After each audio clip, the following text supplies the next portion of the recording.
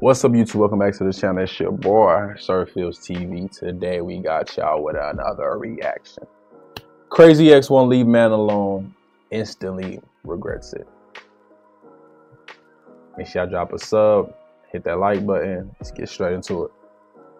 Yeah, but in this first one, guys, it is definitely not good either. Basically, I guess we have this man in the car. He's trying to rizz up some girl. He's trying to get with her, and I guess she just doesn't find him attractive, and that's just not her type. Now, the crazy part is, as he starts talking more and more, it starts getting a bit sus. I'm starting to think that this guy may be a bit too feminine, and it can kind of go both ways if you guys get what I mean. Take my number, bro. Just take my number. My name's Jamal. Number 443. I don't want your number. Why, though? Because I don't. I'm not interested. Alright, but you already know I'm trying to... It does not matter what you want. I don't want to... No. Bro, tell him. Come on now. No. Bro, you tripping me out. Look, Let me talk can you get off me? Nah, bro. What are you touching me for? No, I'm not. Bro. I'm not interested. You're not my type. Period. Like, you're not Beyonce. Wait, why is he in your car? Because she looks like she in a passenger seat. That's the first question. Why is he in your car if he not your type, first of all? And then you not Beyonce is crazy. You don't fucking matter if I'm Beyonce or not. You're asking me for something, right? You're asking me, right? Clear this up. I'm only here because my mother keep asking me to have a baby. For real, for real. So don't give all that. Just take me to home. I don't even care. Do you got a lighter? Because I need to smoke my cigarette. You can catch the bus. That's why I can't do kind. They do too much, and then when you smack my ass, it's a surprise. And this last clip is absolutely wild. My jaw did drop throughout the entire clip. Basically, we have this woman over here. Let's just say she's a transgender, and she's trying to explain her experiences about Miami and about how things actually go when she's hooking up with guys. And this is such a dangerous game because she doesn't actually even tell the guys sometimes until it's just too late and it's just too far gone. And I guess she's explaining the story where she literally almost died. Why even take that risk and just be honest? This is a horrible thing to do to men. The dangers of not telling is getting your head blown off. One time I didn't tell, and that situation was definitely crazy. There was this dude I was fascinated about, right? I knew he worked at this certain club. He was like a big guy at the club, whatever. Street turned educated. He was straight, or like? Oh yeah, he definitely had girls. So things started progressing really fast. I was getting drinks. Next thing you know, I'm too drunk to drive. And so he was like, I'll take you home. We got in the truck. We went to his house. We go upstairs. Go out to the bed. Now, before this story even continues, I just want to say she literally does almost die. And there's just one thing you should never do as a transgender, to be honest. We get to the business. I'm over here like trying to act like I don't want to do nothing. And it's like the thing is when you don't tell him, you just hope and hope until like when it comes to that point that he accepts it, he got to touching and feeling and notice certain things. And I was like, oh, here it is. And instantly like snap. And he goes to his back room and grabs like a AK or something. He put an AK-47 to my hand. He's like, why shouldn't I blow your head off right now? Why shouldn't I blow your head off? Like, am I finna die today? I finally get him to calm down. And so he calms down. He's like, you know what? F it. And I'm like, yeah. He goes to the back room, puts the gun away. He's like, let's just do it. Wow. Oh, shit. Oh. Welcome to Miami. There's girls like me everywhere, so please be careful. In this last clip, I'm not sure why these people said their answers, but it was definitely one of the funniest things I have ever heard, especially the end clip. Something or someone you should stop sleeping with as an adult. Alana. Your boss. Your boss. Wow.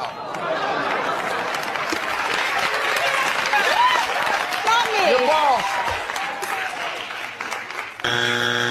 John. Children. Haram. In this last clip, this woman does have an obvious point. Basically, she's saying her experience when dating a short dude. Now, guys, if you're trying to play the victim and say, oh, I'm just too short, and you keep complaining that you're too short, no woman's gonna find that attractive. You're just not confident enough. I used to have a sugar daddy. He was really cool. He was 27. He made video games. All he would do is eat sugarfish and have the laziest back shots in the world. There was no issue with him. The only issue was that he was short. He just wouldn't shut the f up about how he was short. And I was like, dude, honestly, women don't want to date you because you were just so loudly insecure. It's like a self-fulfilling prophecy of like, oh, I suck. I have to make up for it in some weird way. And women can tell when you feel insecure, and then it is a turnoff because the sexiest part of you is being confident. And I kind of agree. Like, ain't nothing wrong with what she said, bro. You tripping. This last snippet is actually pretty funny about how a Japanese culture explains overaged women. Over the age of 25 are referred to as leftover Christmas cake, in reference to items that remain unsold and no longer desired after the 25th. Japanese people are very clever, and no one can come after me in the comments because I'm Asian, so you're like criticizing my culture if you criticize what I'm saying. And this last snippet is pretty insane about what kind of filters are being used nowadays with all AI technology. Actually, you just literally can't trust the internet anymore unless you're like hopping on FaceTime. This is why men have trust issues. I can't believe this is a filter. The fact that this is what filters have evolved into is actually crazy to me. I grew up with the dog filter on Snapchat, and now this filter gave me lip fillers. This is what I look like in real life.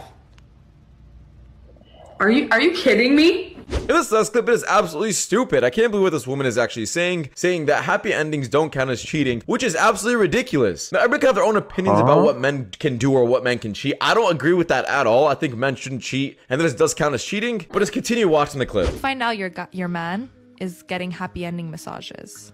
Cheating or not cheating? I don't think it's cheating. Okay, listen. I think it's not allowed, but I don't think it's cheating. If you're having a girl, you know, give you a nice happy ending and you know her, there's a personal connection. When it's a girl who's literally just off and there's no communication, it's just like off and out, how can we really call it cheating? But the crazy part is about this clip was actually the comment section. Some people are actually saying this girl deserves a reward and calling her Andrew Tate. Listen, I've watched a lot of Andrew Tate's content. He doesn't support men cheating, at least not anymore. And this girl doesn't deserve a reward. I think people are actually delusional if they think men are allowed to cheat. It's like, what's that thing when you put a hole in someone? Glory hole. A glory hole. It's like, how do you want to call that cheating if the guy never even knows who it is? I think you're disgusting if you're putting your a hole and waiting for it to be sucked, or like, you know what I mean? I think like, I don't want to date that guy either, but I don't know if cheating is the word. I'm gonna be honest, he gets a happy ending, and I'll tell you what else is ending. Our relationship. This goes to show that women seek out money and I guess security over love, and that men actually seek out love over anything else. In my opinion, I think men are much more romantic than women. Girl, if you are of age and you're not dating a man in his 30s, literally what are you doing? I promise on my whole life I will never waste my time with a man who's my age ever again. Since dating 30-year-olds, this is what I've experienced. Number one, I don't gotta pay for shit. When I hang out with my man, do you want to know what I have to bring? I have to bring my ID and my lip gloss. And this last clip is actually one of my favorite clips, just to show true body positivity. A lot of people like to call fat women pretty, but in reality, this is actually pretty to me. Would you date him? And I think that flipped the switch in me where I was like, okay, you watch this.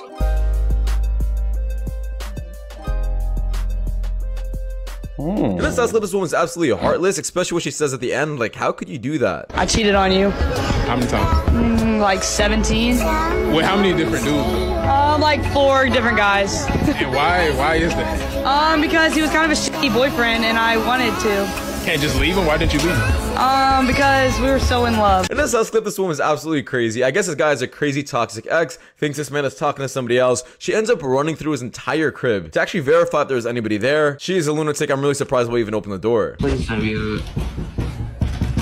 Hi. It was unlocked. I had a dream. What do you want? I had a dream that you cheated on me. No, what do you mean? It's not me. Oh, this is real? It's me, bro. There's no way he. You don't stop seeing her. There's no way he, tripper. Are you fucking? Told you, see? There's no one here. There's no one here. There's no one here. What the fuck are you doing?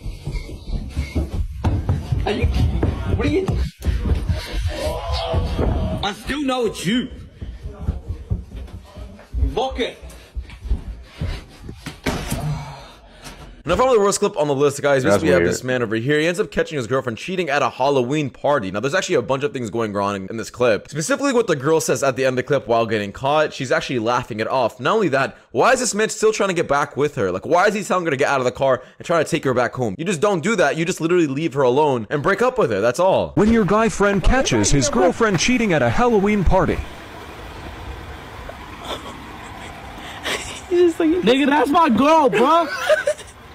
That was your girl. That's my girl, bro. Like, that's our girl now, bro. We sharing. What's up?